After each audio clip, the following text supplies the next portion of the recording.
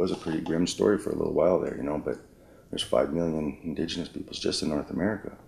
You know, if you just look at the numbers, the growth, you know, populace, you know, the Latinos led the country last year, but who was right behind them? Native Americans.